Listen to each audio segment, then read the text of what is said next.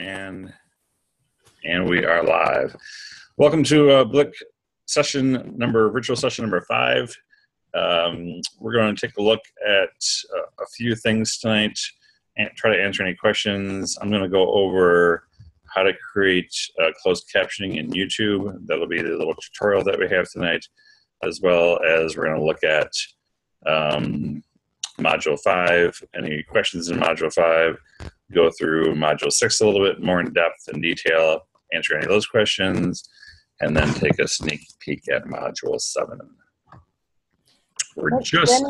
Go ahead, Michelle. When is this course supposed to be done? We are done around, we'll take a look at the calendar tonight, but I think it's mid to late May. Okay. So about a month left, roughly. But we'll go ahead and we'll take a look at the calendar tonight, and we'll go from there and kind of give everybody a kind of a heads up on where we're at right now. Module 6 just opened up a little late last week. I know that many of you were on spring break, and so kind of let that lag a little bit. I was also on spring break and doing some jumping on some trampolines in Grand Rapids, which was great fun, except I'm not as young as I thought I was. And then I was also in Dallas at a conference, actually, with a company called Edmentum, who runs Study Island and Education City and Reading Eggs and Plato courseware, et cetera, et cetera, et cetera. So a little busy week last week. All right, let's go ahead and get started. Michelle, any great things that happened to you during your spring break? Got to see my granddaughter. Hey, that's awesome. And how old is your granddaughter? A year and 4 months. Okay. She go tea party. Tea parties. All right, tea parties for spring break. Woohoo! Hey, there's no other substitute for tea parties on a spring break with your granddaughter, I'm sure. Who needs Florida or the Caribbean when you've got tea parties with your granddaughter, right? That's right. That's exactly right. All right, so any questions, Michelle, besides when the class ends, and we can take a look at that real quickly here. I'm behind it. I'm trying to catch up. You're probably not alone. From what I've seen, at least, you're definitely not alone. In fact, I just did a ton of grading last Wednesday. And a lot of the grading I was doing was in Module 3 and Module 4. So if you're behind a little bit, like Michelle is here, don't fret. We are getting towards near the end, and as things progress, things will get a little bit more intense in terms of your assignments that you have to turn in. So don't get too far behind. If you can give the course a little bit of dedication every day, and just try to do what you can to pick away at it on a daily basis. Because to be honest, I think as an instructor, that's what I'm going to have to do as well. Because like I said, I looked at it on Wednesday. I looked at it on Friday a little bit. And then I didn't get a chance to see it until again this morning and take a look this morning. So I feel the same pain a little bit in terms of trying to make sure we don't get behind. So as the instructor, I need to pick away at it as well. Anything else, Michelle?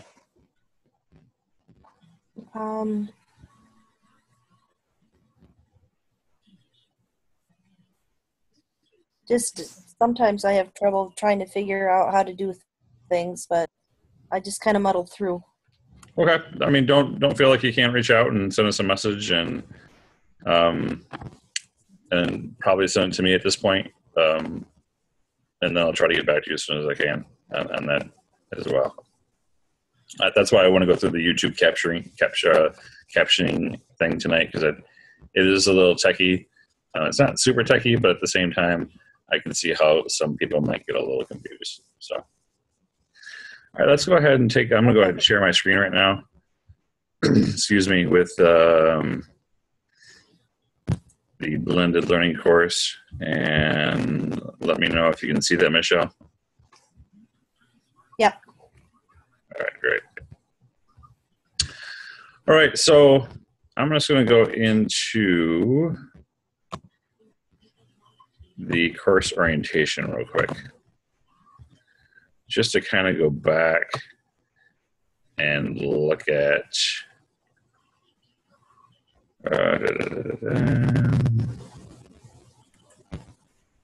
trying to remember myself where this is. I need to tilt my screen a little bit so I can see it better.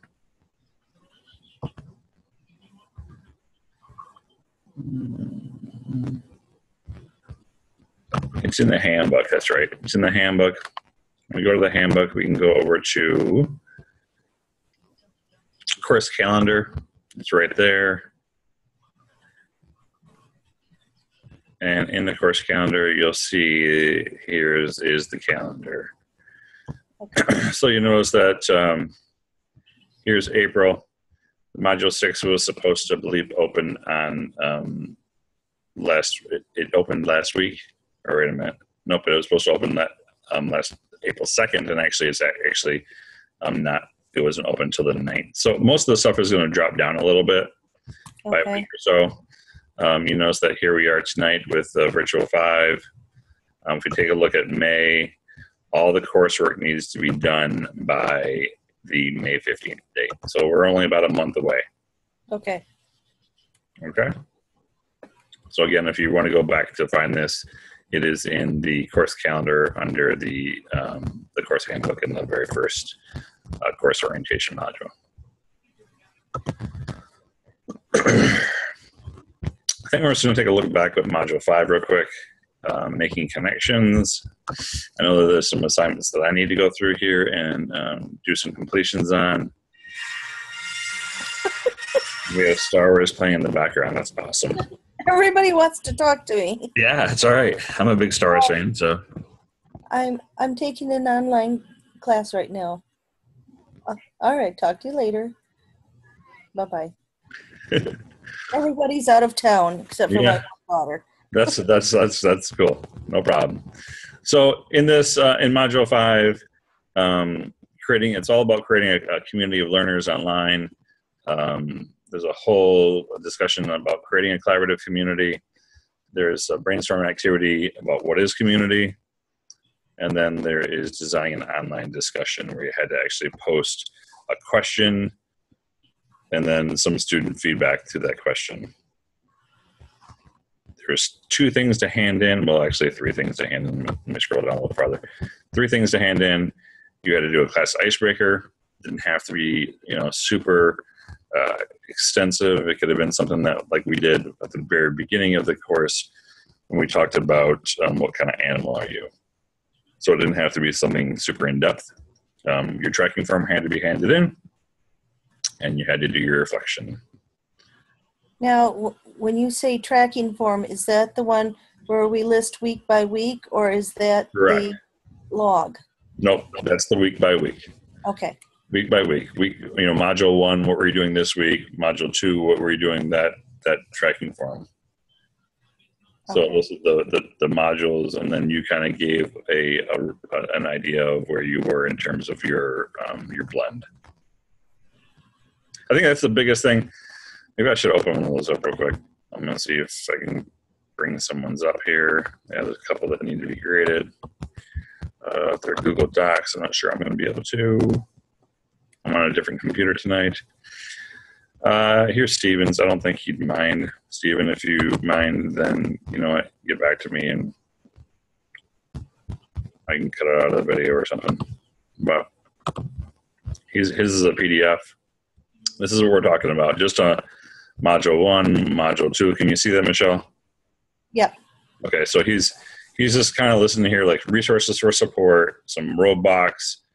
I think a lot of the people talk about, either timelines and things like that, or it's just I'm trying to find time to do this, actions to move forward.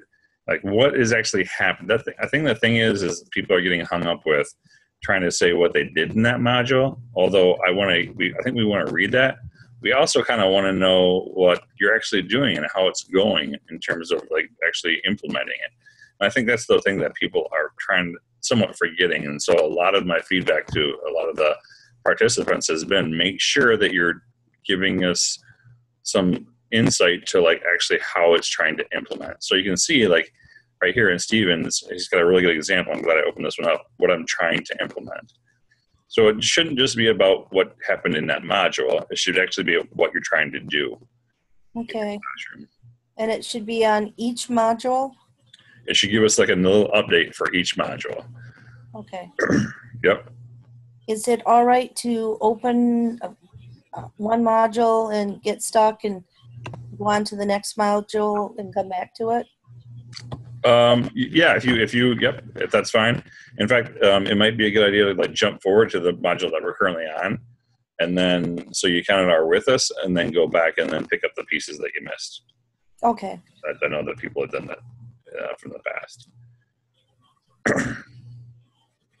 So you can see that he's got some things about trying various ways to do the higher order thinking skills in his classroom. And that was also part of module 4 as well. But then he's trying to, try to blend that, incorporate it into his blend. He's also talking about icebreakers, which was part of module 5 that we just looked at, and then doing some more with some activities and creating some online communities in his actual, he's actually going to do some reading about some more creating online communities. So he's trying to take what he's doing, he's trying to give us an idea of what he's doing, and then taking it one step further by incorporating some of the things that were happening in that module. So it's pretty good, really pretty good example that Stephen has provided tonight. Okay. Can we use things from the 21 things for teachers and students? Absolutely. If you find something that you're going to, like if it's an action to move forward, or maybe it's a resource for support, maybe that's 21 things for students or teachers would be a resource for support, or it could be something that you're actually going to do. And then, you're going to put that in your actions to move forward. And maybe part of your celebration would be you actually incorporated some of those things, and then you had to work with some of those things with students. Now, I'm really not tech savvy. How do I set up a chart like this? I think in the very first module, it seems like you have been turning yours in. Haven't you been turning those in? I'm not sure. I think so. I think you have. Let's, well, you know what? When we finish the video tonight, let's go back and look at that off camera, okay? Because I'm pretty sure you have been. Okay. Let's make sure this isn't a person trying to get into the course real quick here. All right, nope. Okay. So we'll take a look at that, Michelle, before we leave tonight, just the two of us. Okay. But the best way to do that would be a Google Doc, honestly, or a Word document. It looks like Stephen did a PDF, which is great. That works just fine. And then I noticed that Brian had done a Google Doc. So either or, it doesn't matter. A Microsoft Word document works just fine too. I don't have Microsoft Word on this. That's fine. So we'll think about doing a Google Doc then. Okay. Okay. Right. So let's go back to Module 5. We're in it right now. Any other questions about Module 5? No. Okay. I like the duck. You like the duck, yeah. Hopefully you're dancing like that after Module 5 too. All right, Module 6. What about the learner? In Module 6, you're going to go through and you're really going to take a look at meeting the multiple needs of learners. So the way I like to think about this module is it's not necessarily a one size fits all model. It's a one size fits one model. So it's very individualized, trying to make sure that everybody is having the correct learning path for that student. So it talks about, meeting the needs for all. It talks about making sure that your materials are accessible to all students, and all students meaning students that could be in your class tomorrow that may have a learning disability, or it could be a student that needs, they've got a hearing disability and they need the actual words on the video that you produce. So different things like that. It talks about establishing an accessible presence in this module. And in this one, this is the one that I know that gets people a little anxious. And in this one, there are 3 parts to it. The first part is that you need to create a video or a screencast to use in your educational setting. So some ideas include, welcoming students to your course. So it could be just a welcome. You can build it now in terms of thinking about either a summer school project or a welcoming video to your course or your class for next fall. I know we had some people do that before. You could actually introduce them to a new learning unit or a concept that they haven't seen yet. And so that's the very first little snippet that you're going to give them. So it would be something almost like this that you could record and then share and record your screen. So actually, this is a tool that you actually could use. Zoom.us is a tool that you could use and just share your screen and record your screen and then upload that video to YouTube. So it talks about, it could be a how-to video, but the length of the video should be about 3 to 5 minutes. Okay. And it says this is the big one. These are the 2 next big ones, I think.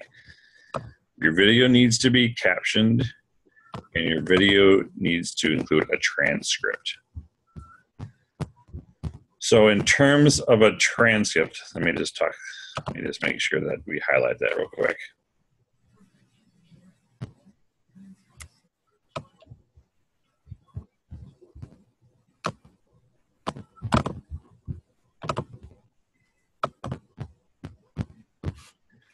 All right, so captioned, oops, and transcript. So it's not working as bad as I wanted to do. All right, so the big thing with the closed captioning is that it's no different than like having closed captioning on your TV screen. So as the video is playing and the people are talking in the video, the words are on the bottom, okay? The transcript is basically just what, Jerry says this, ... Michelle says this, ... Okay, so it's basically a script. So instead of thinking about a transcript, think about just the script of the video. I think that's a good way to think about it. And then you need to upload your video someplace like YouTube or Vimeo or a screencast.com or any other site, honestly, that's acceptable, but it has to be web-based so we can actually have access to that. Please make sure your video is public or at least initially viewable. So it has to be kind of public for a while until we grade it so we can see it. And then if you're uncomfortable with it, you can pull it back down after it's been graded. So you need to share your video by adding it to this glossary activity. So for example, you could take it and then put it on YouTube, take your link, your share link from YouTube, and then put it in your glossary. And then after you've posted the video, return to this assignment to view other cohorts' videos and then share your thoughts or ideas regarding their examples. And then, just give kind examples or suggestions for improvement if needed. And then later, go back to return to your video and review the comments your classmates left about you, and then ask any clarifying questions. So we added a resource. I think this is a resource. It's a Google Doc, and it's called Accessible Video Resources. So there's a whole tutorial about closed captions in here, and it's a YouTube video showing you basically how to do closed captions.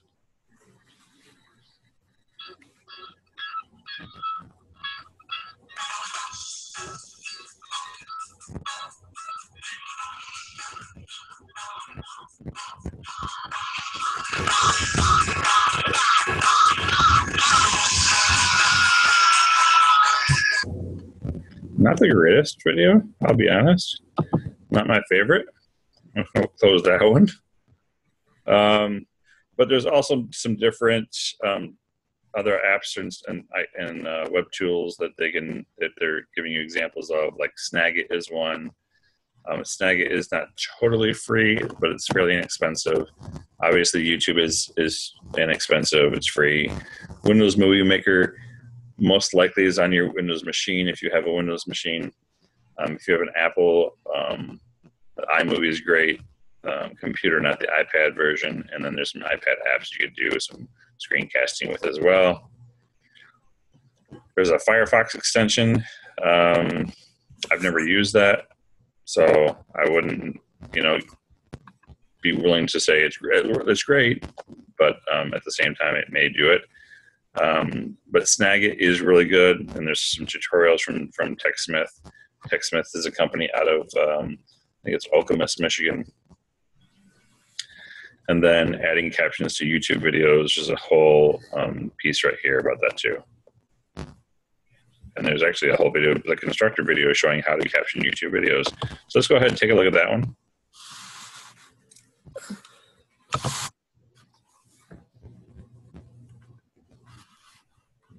Okay, for this week's virtual session, we are going to try 2 different ways to close caption a video. Right now I'm using, Snagit to create my video.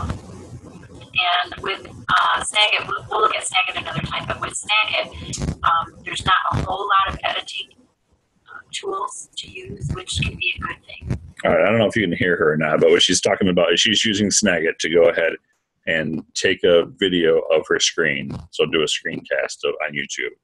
And she said that there's not a whole lot of really good tools that you can use in Snagit. You actually have to go a little bit farther in, and I would agree that there's not a great number of tools. But at the same time, I think it is a good way to, a simple, pretty inexpensive way to go about doing that. In fact, if you've got Chrome, there's a Snagit extension, which is completely free, which I've used before to create little tutorial videos quickly, and it works really, really, really simple. So in this example, if I was over here, you notice that I have up here in this corner, Michelle, can you see that where I'm pointing to right here? No. This S. Let's see if I can get a little drawing tool here. Okay, I moved the screen over, the visual screen over. And where is it? It's right here. Okay, yeah. TechSmith Snagit. If I click on that, I have this box that comes open, and down here it says video, and you can actually click on this and then take video of your screen. That's completely free. It's just a Chrome extension. You can find that in the Chrome store. And then once you capture something, what it does is it actually downloads it directly to your, you can either download that video or you can save it directly to your Google Drive. So it works actually fairly well. I was surprised how well it worked for free. Some of the other things they talked about was Windows Movie Maker, how to create captions in there. And then there's some Apple's iMovie and iPad apps. But like I said, I really like to use Snagit or a tool called Camtasia Studio, which is that one is expensive, so I wouldn't expect everybody to drop what they're doing and go out and buy that right away. Which is the one for Chrome? I would use Snagit. Snagit, okay. Yep, and in our course right here, you'll notice that under this activity, establishing accessible presence, you've got a Google Doc right here, which has all these different examples. This is the Google Doc, and it goes through everything. Goes through Snagit, goes through some examples. Go ahead, Michelle. I said okay. Oh, okay. So even, can I get this one to open?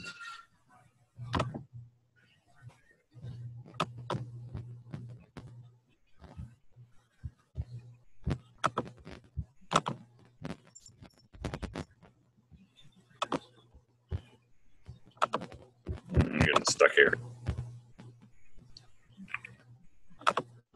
All right, let's see if we can get, I know I did probably this because that's there. There we go. All right. So that's the piece on doing closed captions. There's a lot of different activities. If I just come over, I'm having trouble with this real quick.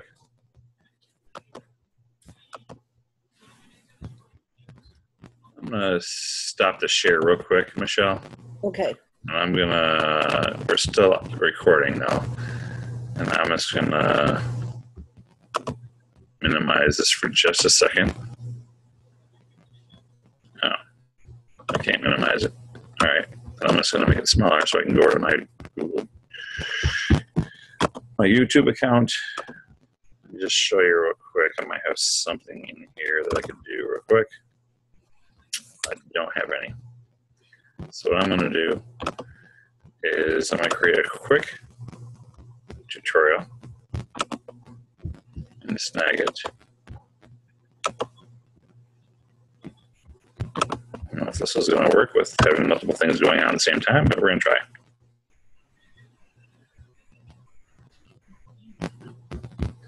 All right, so the video should be a maximum of 3 to 5 minutes in length. Your video needs to be captioned. You need to include a transcript.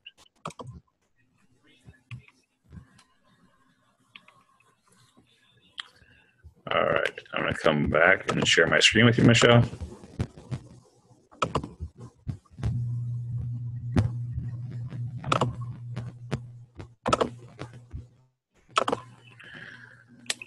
All right, so can you see where it says name your video right here, Michelle?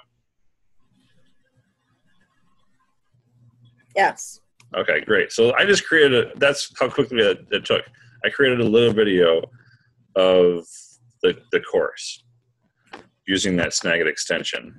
So I'm just going to say this is a demo. Oops. If I could type it, it'd be better. Demo. And now I've created it.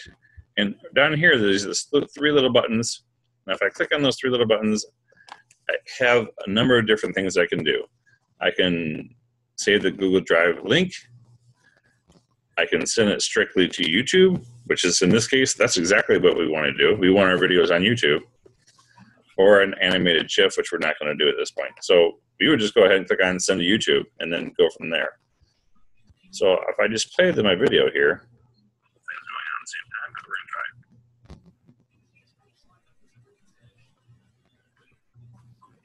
All right, so the video should be a maximum of 3 to 5 minutes in length. It needs to be captioned. You need to include a transcript. All right, so that was just a really fast video of my screen, but at the same time, it's nice that I can use something that's a free tool and I can send that directly to YouTube. Once I get it to YouTube, I'm just going to go ahead and do that real quick. It asks me what the title is. I'm just going to say demo, and I'm going to create on public because in the directions said I had to create it as a public shared document. I'm going to go ahead and share that. You can see that this doesn't take very long. It was a very short video. And your video that you do, it's going to be 3 to 5 minutes. It's going to take a little bit longer than that. And you notice down here, there was a little pop-up that said the URL had been copied to my clipboard. So then I would just go back in. My URL has already been copied. And then I could go ahead and add my new entry. The biggest thing is, before you do that, though, make sure you go back to your YouTube channel and go back to your videos and look at your uploads. So I'm going to go to my YouTube channel. I'm going to go to Video Manager, or I can go to Videos, either way. I'm going to go to Video Manager here. And you'll notice that it's loading my demo. Now I have a video on YouTube. From here, I'm going to go to Edit. And I'm going to go to Advanced Settings.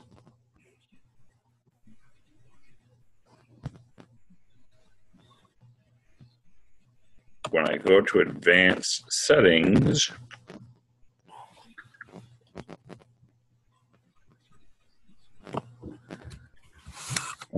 what I usually would do here is I'm going to say, I'm going to take video language, English. I can do the recording date is today. Caption certification. Here we go. Captions. The content has never aired on television in the U.S., and the content has never aired on television in the U.S. without captions. Well, we're good to go. All right. Standard YouTube license usually is fine. I usually don't allow comments on my videos. And users can view ratings for this video. Yeah, it doesn't really matter, to be honest, to me. Allow embedding, and if anybody's subscribing to me, yes, they can go ahead and get notified. All right, so I'm going to go ahead and say save.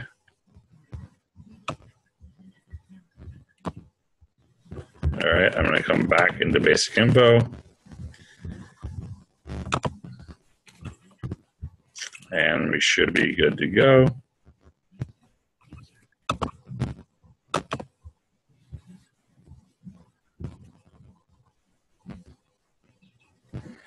Once my video has completely loaded, I can do more actions here. And why don't I see what I'm trying to see?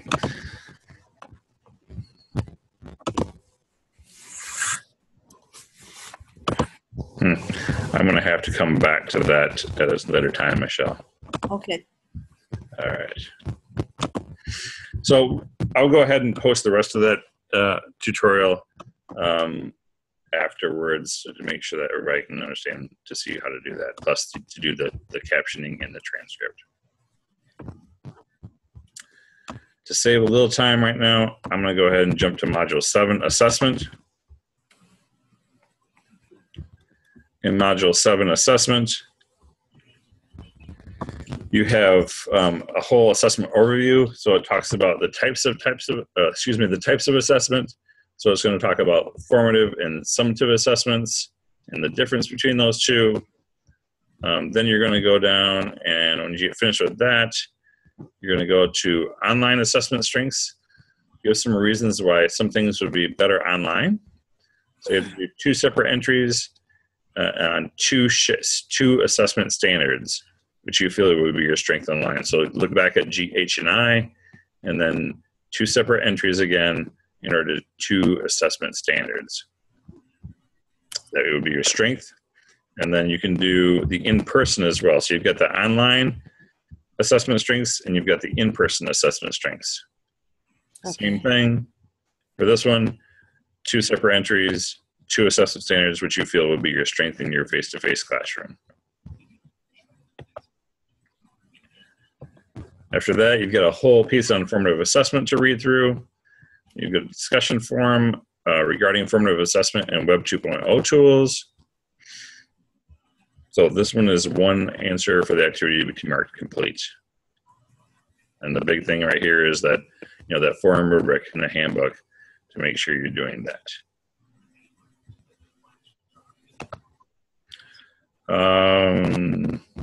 There's a whole section on about giving feedback in your course, and feedback points to ponder is a hand-in assignment, and talks about timeliness, which you probably could do a better job at, and concise messages and consistency of messages, and making sure you have proper communication in your course.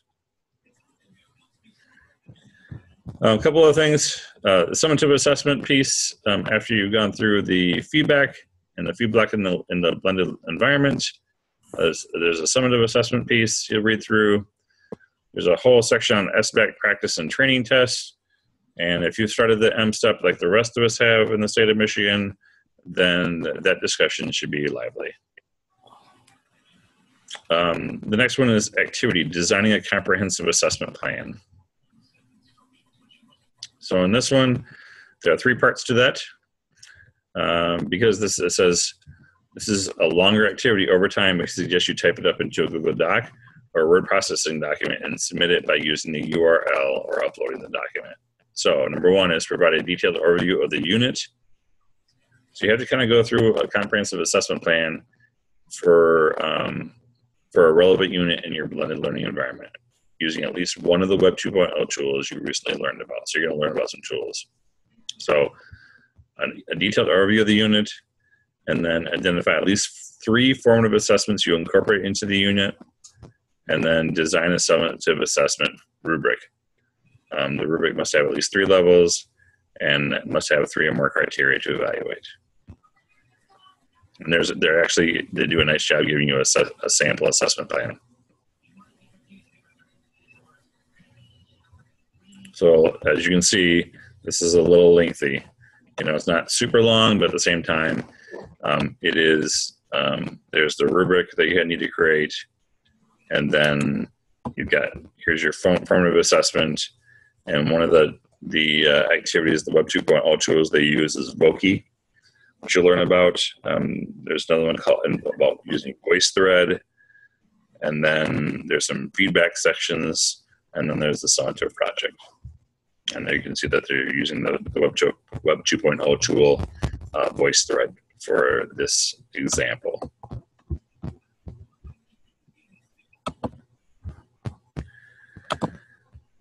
All right, Michelle, anything that's jumping out at you? I don't think so. All right.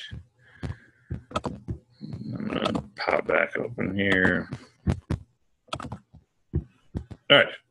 What we're going to take a look at next, that's about it. Michelle, if there's any other questions that you have, I think we're done tonight. Okay. I just kind of overwhelmed. Yeah, there's a lot to take in these next couple modules. So, I'm sure that you're not alone, and make sure that you reach out for help. Don't get stuck. If you're stuck on something for more than 20 minutes, ask. Okay. Okay.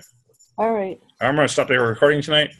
I will be posting this up soon, and I will also follow up with that captioning video as well. Okay. All right. Have a good night. You too. All right. Thanks. Bye.